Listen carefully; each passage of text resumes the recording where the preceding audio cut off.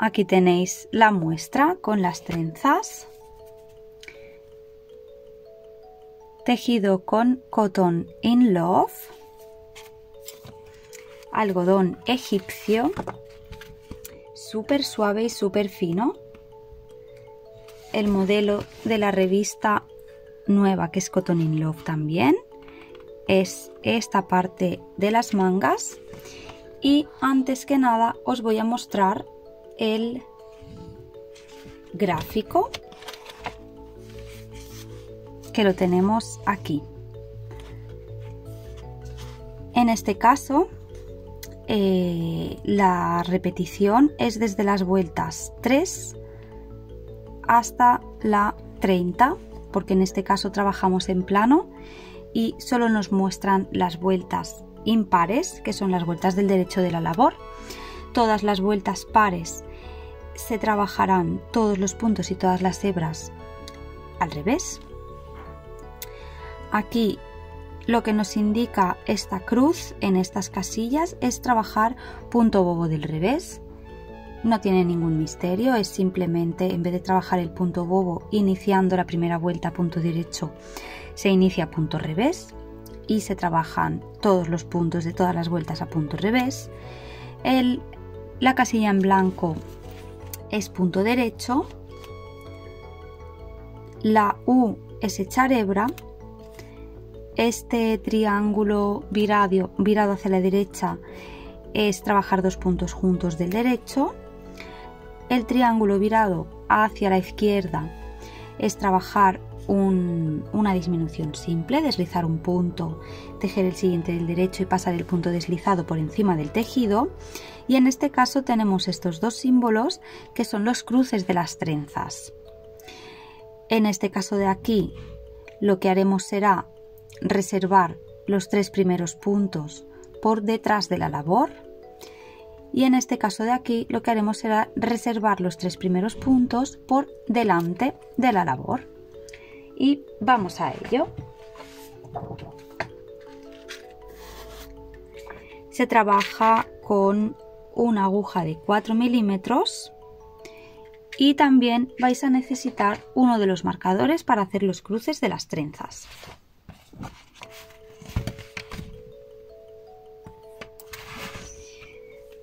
Voy a montar 35 puntos, que son los del gráfico, y voy a hacer las vueltas hasta llegar a esta vuelta de aquí para mostraros cómo hacer estos cruces, que es súper sencillo. Si nunca habéis tejido trenzas o no os habéis atrevido, este es el momento, porque realmente es un jersey muy bonito, muy resultón, y ya veréis que el tema de las trenzas es muy sencillo. Voy a montar los 35 puntos.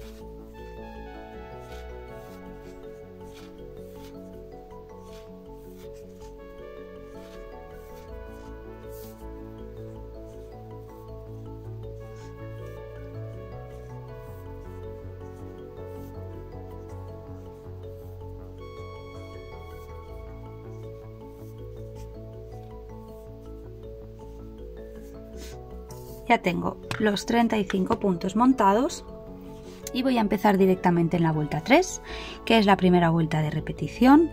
Cuento que hay 1, 2, 3, 4, 5, 6, 7, 8, 9, 10 y 11 puntos que se van a trabajar a punto bobo del revés.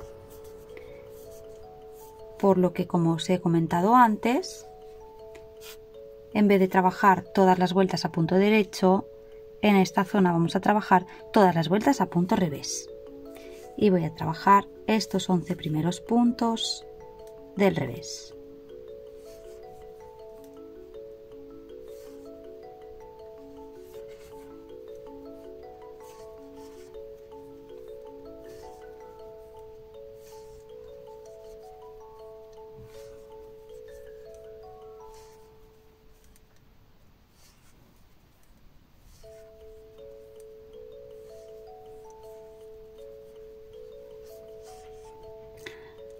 aquí vemos ya que empezamos con los puntos del derecho y tenemos 1, 2, 3, 4, 5, 6, 7, 8, 9, 10, 11, 12 y 13 puntos del derecho.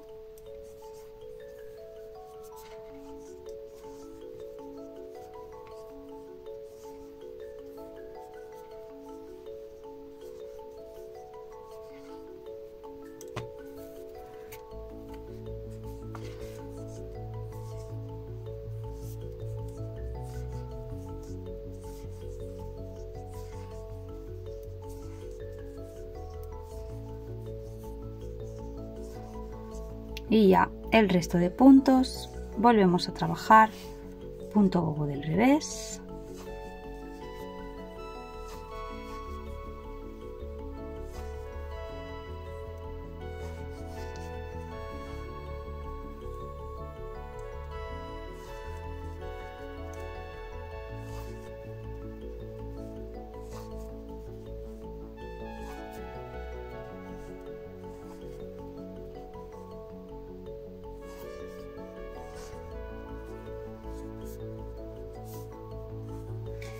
y la vuelta número 4, la vuelta par, el revés de la labor, se trabaja toda a punto revés.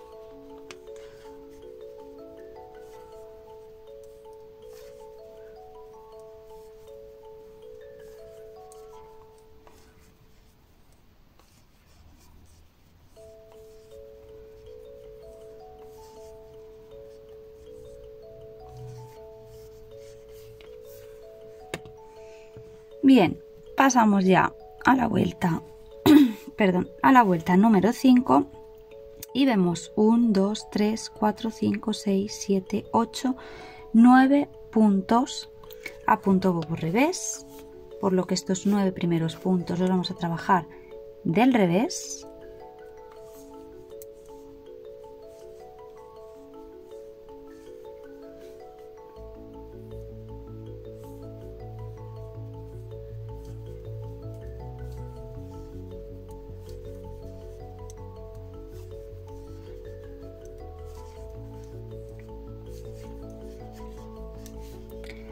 Nueve puntos del revés. Aquí vemos este símbolo que son 2 puntos juntos del derecho. Los dos siguientes puntos los trabajamos juntos del derecho.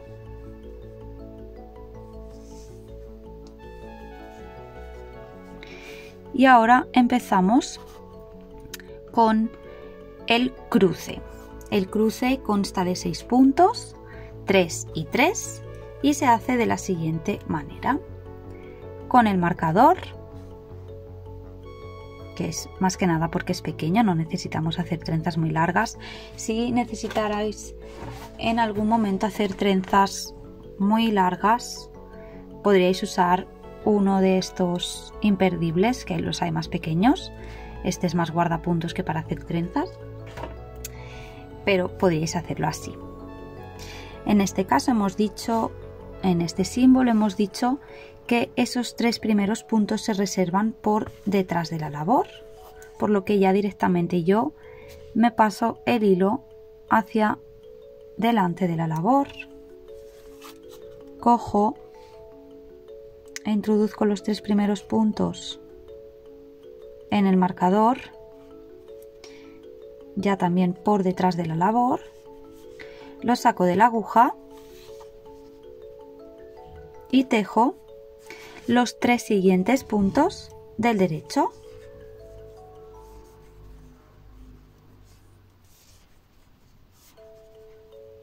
Una vez he tejido los 3 puntos estos del derecho, que son los segundos, introduzco los que he dejado en espera en el marcador en el mismo orden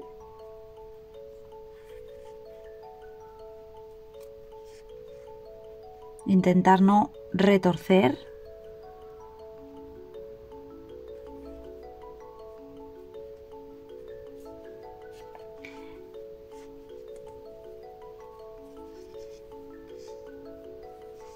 y trabajo estos 3 puntos del derecho también. Ahora tenemos aquí el símbolo de echar una lazada, una hebra. Echamos una lazada, tejemos un punto derecho que es el punto central, otra lazada y ahora pasamos al siguiente cruce, que en este caso se dejan los puntos en espera por delante de la labor, por lo que el hilo lo dejo por detrás. Tener en cuenta que aquí tenéis una lazada, que no se escape.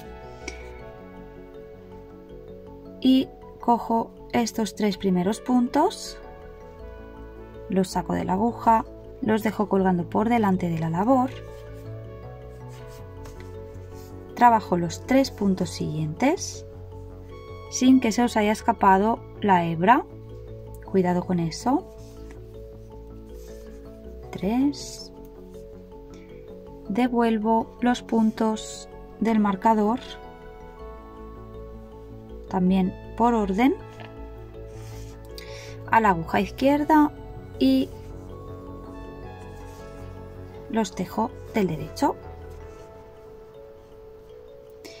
Ahora trabajo una disminución simple, deslizo un punto, tejo el siguiente del derecho y el que he deslizado lo levanto y lo paso por encima del tejido.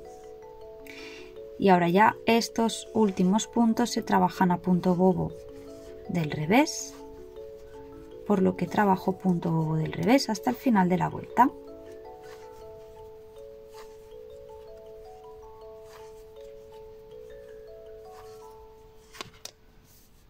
Y ya está la primera vuelta de cruces hecha. La siguiente vuelta se trabaja toda del revés y la voy a tejer para que veáis el efecto.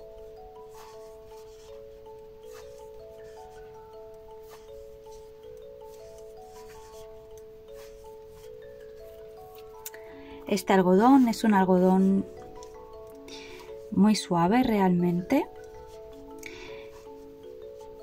y el bloqueo que necesita, bueno, más que nada en la trenza porque lleva también unos calados, pero se maneja muy bien con el bloqueo. Es interesante que bloqueéis esta prenda, al menos las mangas, para que le den buena forma a la trenza, pero la verdad que ya con la caída que tiene, trabajar el resto del cuerpo a punto jersey o punto bobo queda perfecto, no necesita mucho más.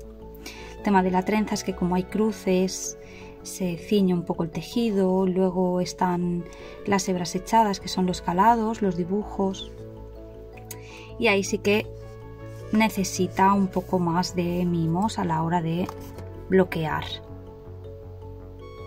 Aquí tenéis que sería este inicio. Aquí está sin bloquear, veis que se levanta y hace esta forma donde el cruce, que aunque vengáis de un punto elástico de manga, igualmente esta forma os quedará. Esta pieza así arrugada, cuando la saquéis de las agujas quedará arrugado y tendrá una forma un poco rara. Por eso es importante que le deis el bloqueo para que este inicio que sube con las trenzas se una en plano con el elástico que viene de la manga. Y hasta aquí el tips and tricks de hoy. Esperamos que os haya gustado y nos vemos en el próximo.